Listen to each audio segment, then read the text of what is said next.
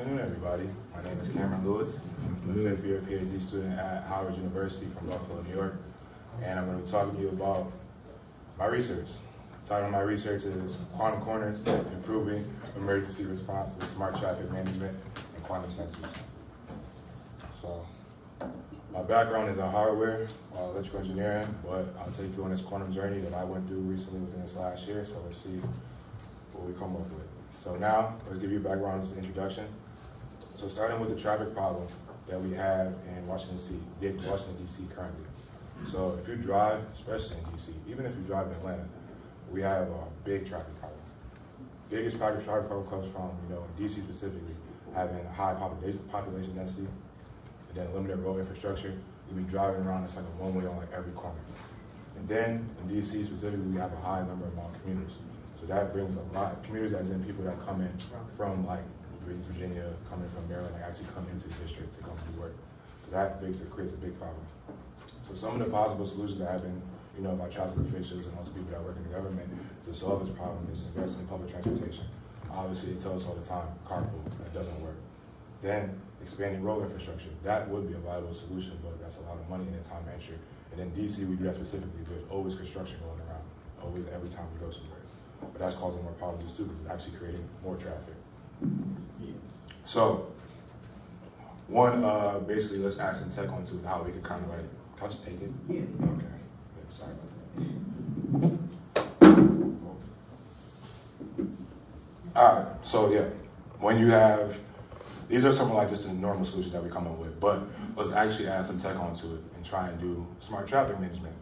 So smart traffic management is using like IoT sensors and kind of communicating over like Wi-Fi or even doing things like Bluetooth to kind of provide additional information to help out solve like your traffic problem.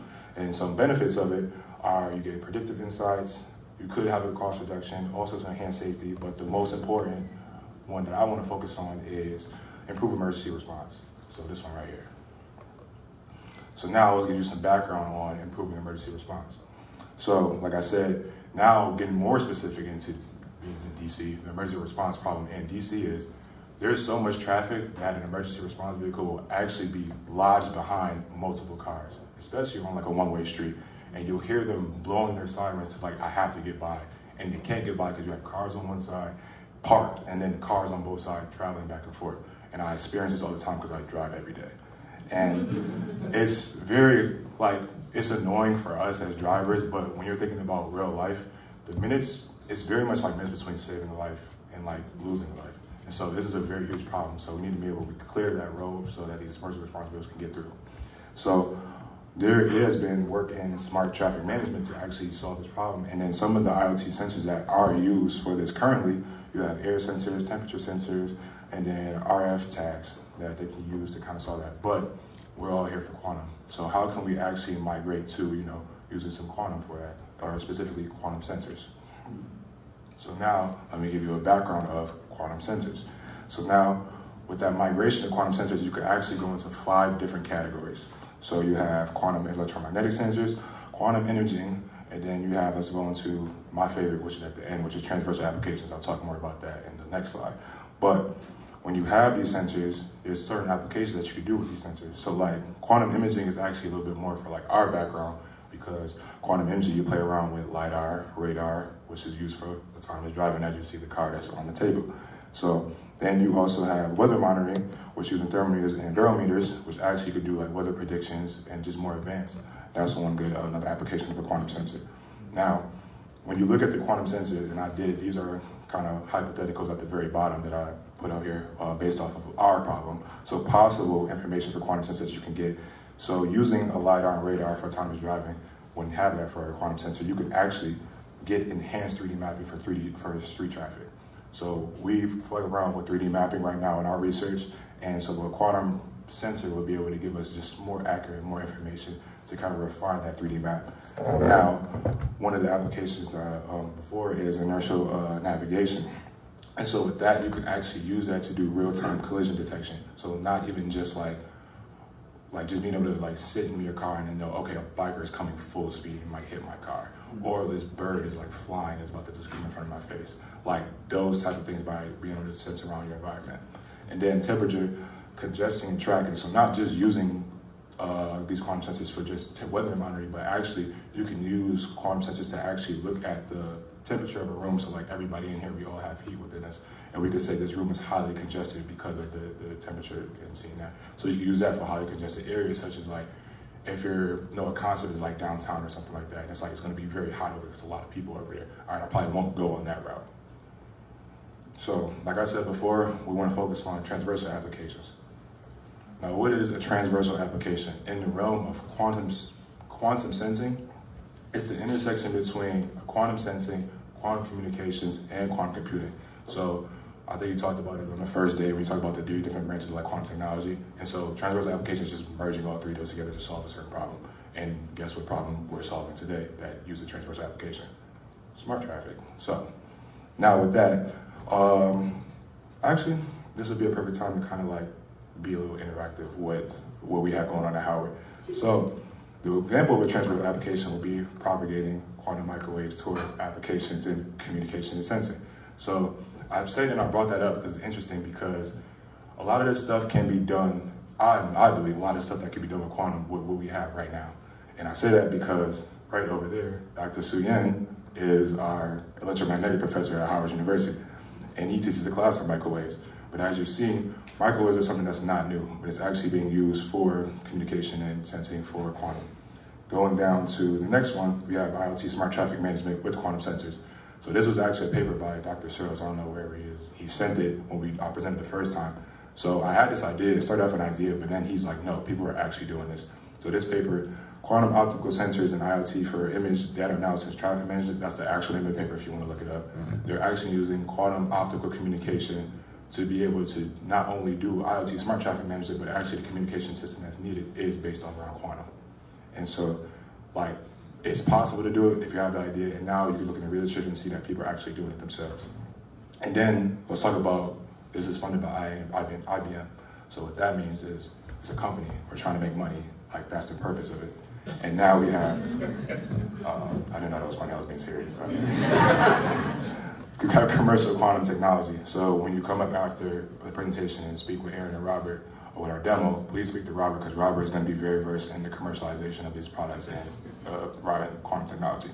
So one company right now that's actually probably one of your competitors, PsiQuantum, is actually using fusion-based quantum computation to actually build their qubits for their quantum computers. And it's based on the photonics architecture, which Dr. Eric Sebron, who is sitting right here in the front, is at Howard University, and he introduced myself and a lot of the other students to the basic of photonics and also just the basic of quantics in general. So I say all that to say is we already have what we need to be able to start this revolution to actually do some work. So now let's look at how we took what we have at Howard University and created a test bed to be able to explore these applications.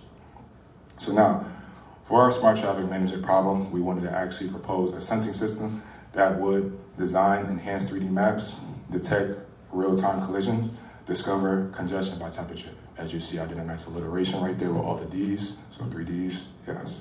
And then smart traffic management integration. So now, we want to take this sensing system, right? And we want to be able to take that information and rely and be able to give like a really intelligent system that has a whole bunch of information, right? But what are you going to do with that information? So now that comes into the autonomy part. So the first thing when you do when you have an autonomous vehicle is you map your environment, you actually sense your environment, see what's going on. Then the next thing is path planning. So now we want to actually plan the best route for our emergency vehicle. And so now going from there and actually taking that and then creating the road and doing the actuators and whatnot, that's just a normal autonomous stack. But where we want to kind of make this more interactive, and that'll be the quantum part that it comes into is, now, if I'm telling you to go down this route because just go down this route, but what if something suddenly happens, such as an emergency vehicle just got an emergency and they have to get by you? I want to make a system to where this emergency vehicle will have on top of it a sensor that be able to not only say you have to go down this way, but also send a signal out to all the surrounding cars in the area and reroute your entire GPS so that you move out of the way from that emergency vehicle and don't interfere. That sounds like a solution to actually solve the problem that uses technology instead of just building new roads. So now, that's the last part. How do we reroute the GPS of the surrounding vehicle so that you can actually have a clear path for the car to go through? And so then the last part is instead of thinking about it, let's actually create an autonomous car test bed about it to figure it out. And with that test bed, we have two state-of technologies. We have state-of-the-art technologies and then cutting-edge technology.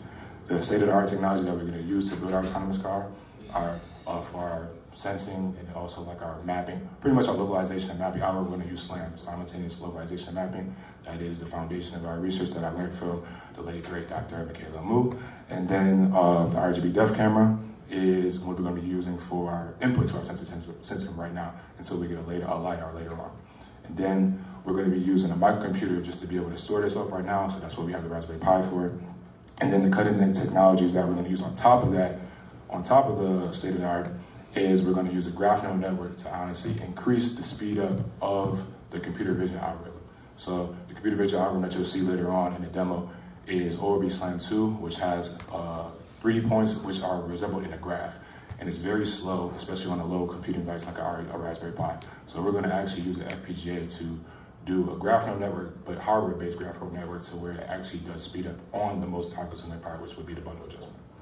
And so then we're going to use high-level synthesis. So I just said we're going to do a hardware-based graph neural network. If you heard graph neural network, any type of neural networks, you think automatically software.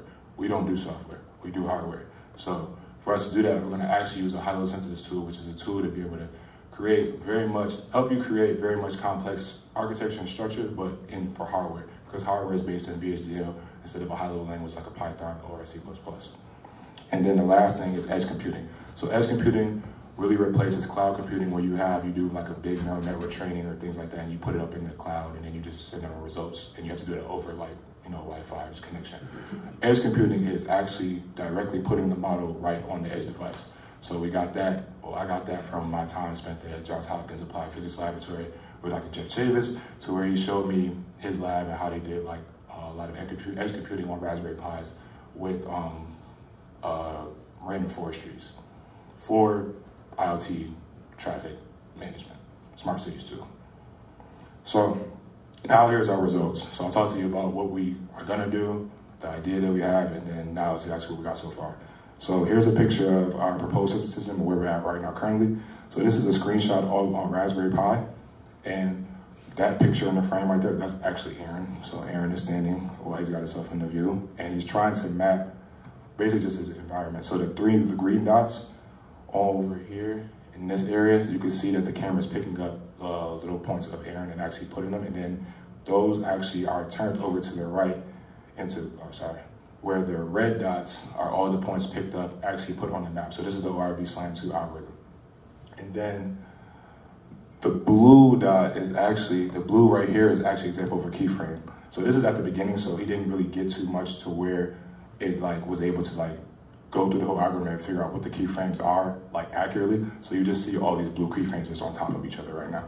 But if you was to move the camera around and actually move, you'll see it as time goes developed. It says, oh, this is a keyframe. And the keyframe is 3D points, a frame that has multiple 3D points from different images. So if I see these points in multiple images, then I know, okay, this frame is very accurate to where I can base around my localization, because the localization really comes based on you just estimating where you are to somebody else. Like I could say, oh, I'm at the center of this lecture hall right now because I'm saying, oh, Robert's right here in the beginning. So I'm estimating my location based off of Robert instead of me having GPS where I actually using a satellite.